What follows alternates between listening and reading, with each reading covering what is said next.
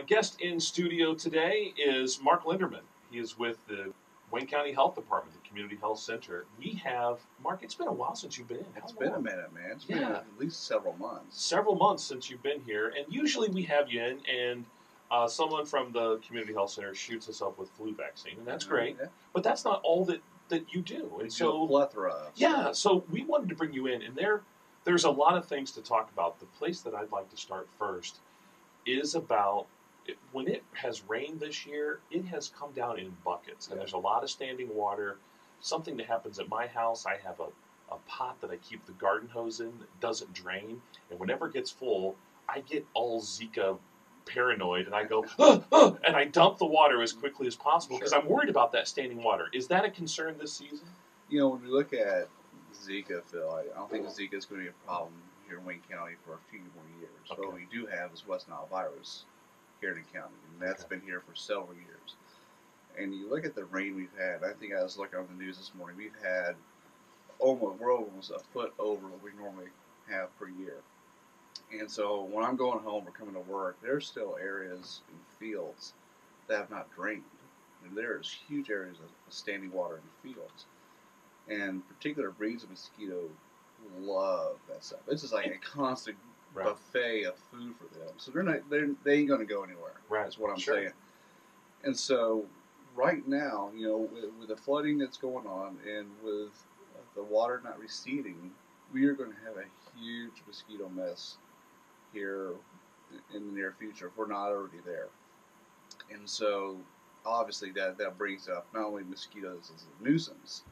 You can't go in your backyard anymore without mosquitoes being there. And that's just not a problem localized. That's a problem everywhere within the county.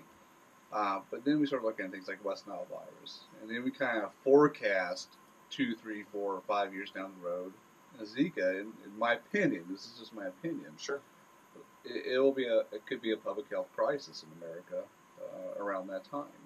Because we don't know a whole heck of a lot about Zika. We know how it's transmitted, you know, through a particular breed of mosquito, and also through sexual intercourse with those who are infected.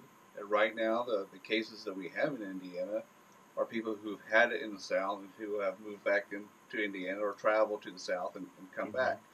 So right now, it's not transmitting in Indiana, but given enough time, and you look at how West Nile virus spread throughout the country, it spreads a little different. It spreads through birds.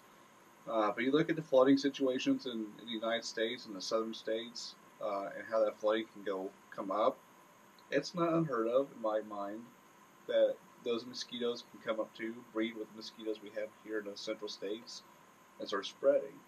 And so nature can find a way. So I think we're going to have a real issue here in a few years. Okay. Well, that's something to keep in mind.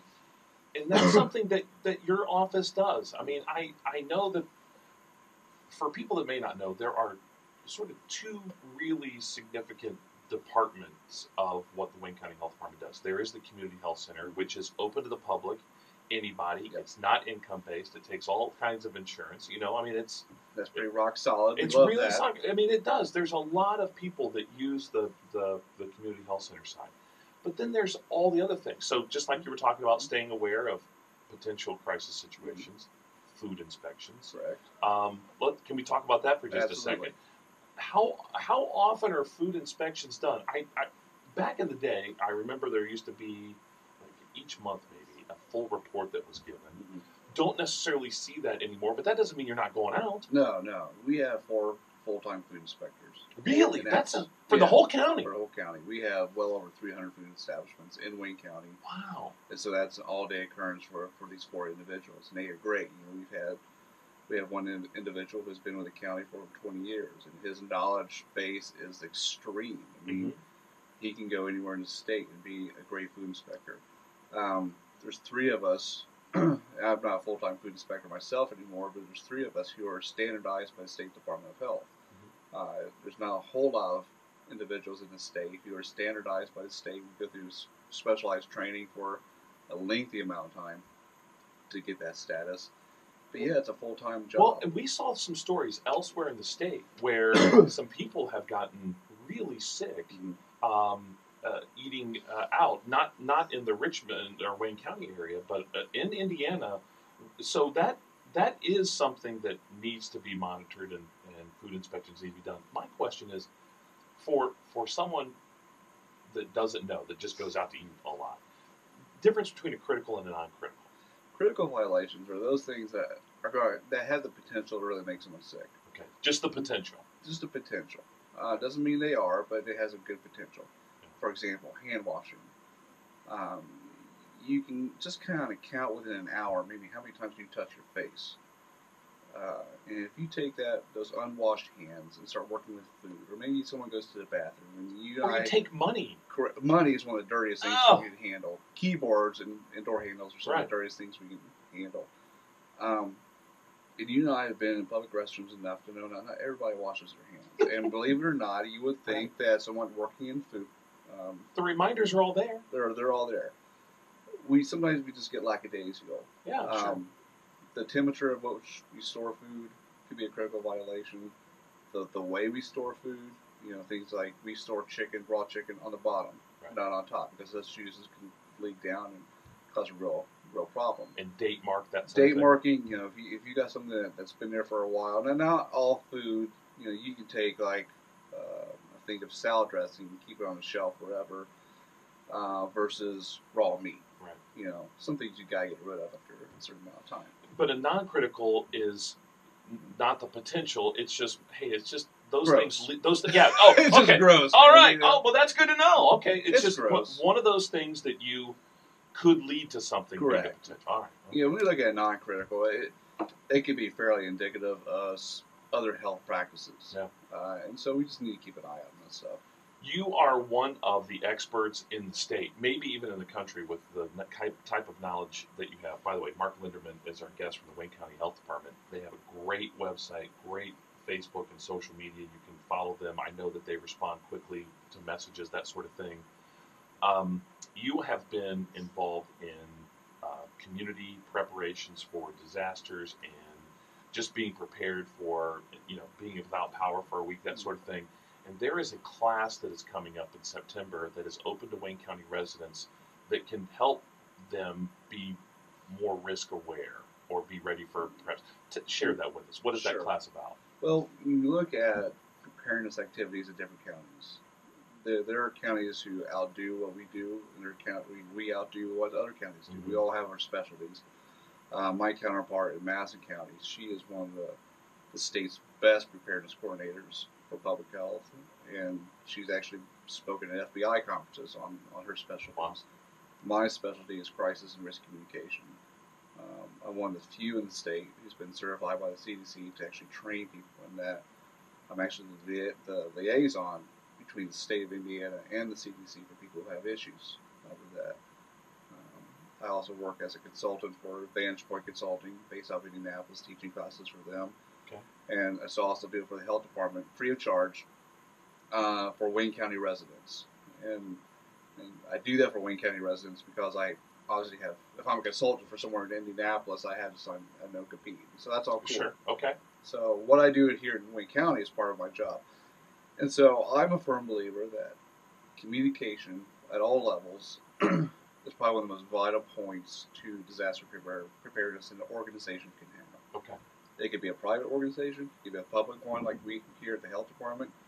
But unless you know how to work with the media, or work with your constituents, in getting the message out, you could be faced with a real uphill battle during a crisis. Mm-hmm.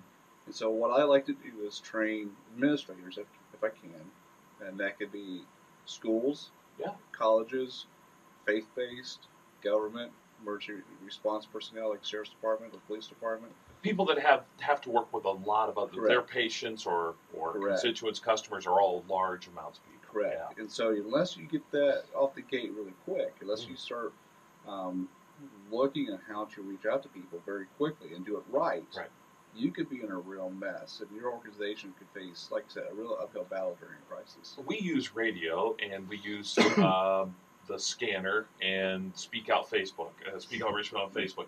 Those don't work if you don't have any power. Correct. No. so you probably need to have a few other steps in place and know what those are. We do. And really, I think the biggest thing, Phil, is, and this is kind of what my thesis was on, last year, Mm-hmm. getting that message out prior to anything, before the crap ever hits the fan. That's right. You've got to do that. You've got to build that base. Yeah.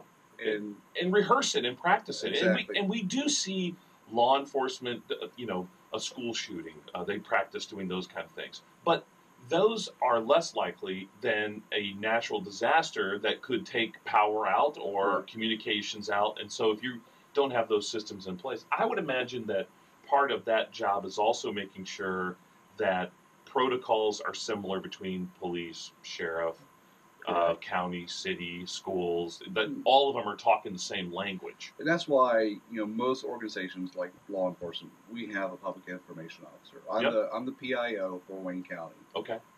So I speak for all the county agencies. You get a badge with that? I wish I did. Wouldn't that be cool? It'd be cool if I got a gun too, well, but that ain't going to happen. No, so. okay. Well, they're not going to do that. They'll just give you a radio. You just get one of those really expensive radios to death. I understand, but I'm just saying, Mark, if you can have a badge that says, "Hello, ma'am, public information officer," so. They might laugh at me anyway. Well, that's okay. When does the class take part? Can we share that information? Yeah, absolutely. Okay. September 14th. All right.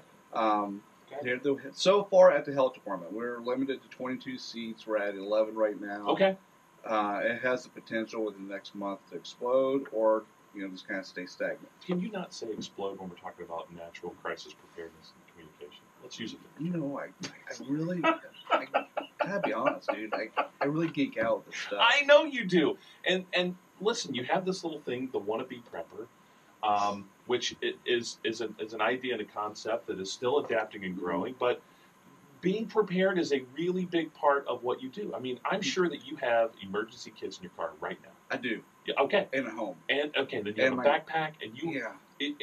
If we have a serious problem here, I just want your address so I can just somehow get whatever gas and kids and if it gets really bad, torches and maybe I have a cabin or a bunker somewhere else. Yes. I ain't gonna give that address to anybody. Okay, I understand. Just put me on the list. I just want to be on the list. All right, Mark Linderman. We could sit and talk to you all day. There's a lot of different things that the Wayne County Health Department does, and one of the best things that you can do is follow them on Facebook and Twitter, and go to the website, which is WayneCountyHealth.com. There you go. All right, Mark Linderman. Thanks for being on the show. We appreciate it. Always my pleasure.